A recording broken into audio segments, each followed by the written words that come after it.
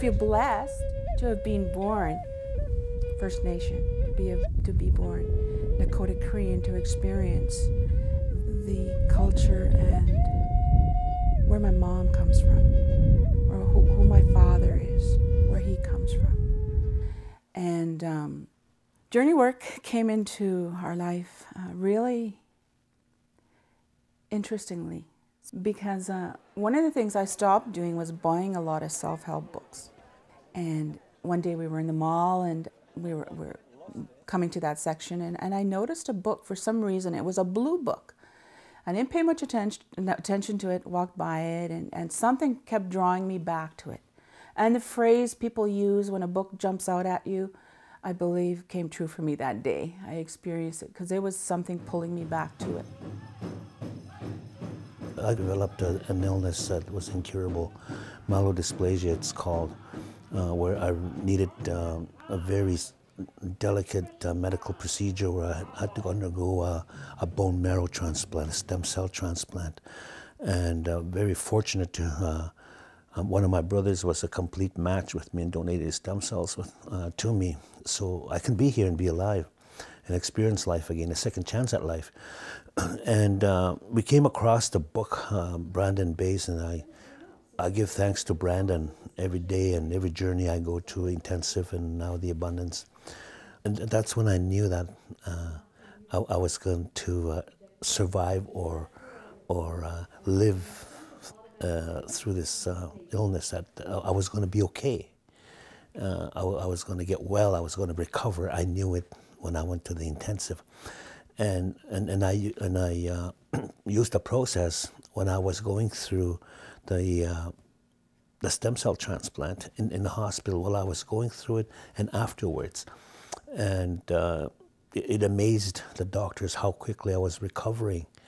And along with our prayers and the family and the support I was getting from my family and my brother spiritually, it helped me immensely, and it helped my family and our relationship together. It brought us a lot closer together.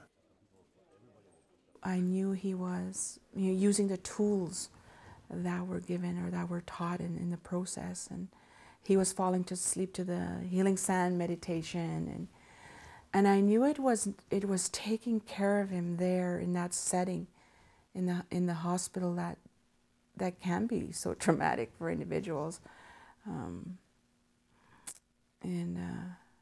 I would come and I could see him being in a relaxed state. Even when he was at his thinnest and most drawn after the chemo, he would put on, and listen to Brandon and really immerse himself in it.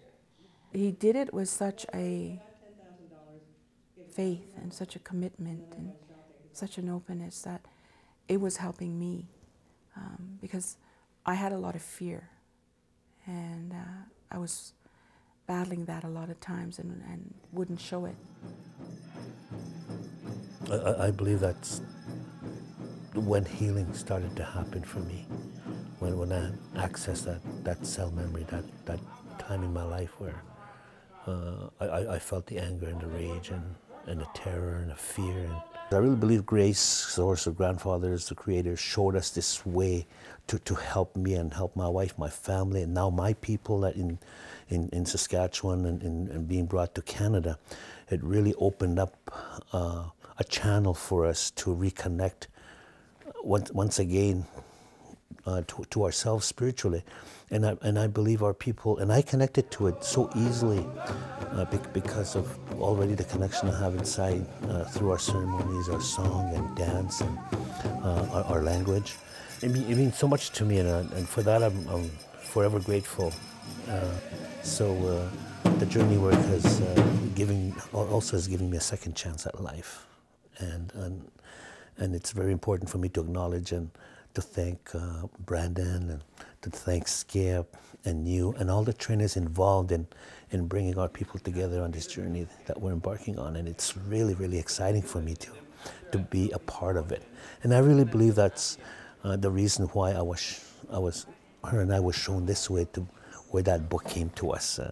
Not only I benefit now, our families and the people in our communities are benefiting from it.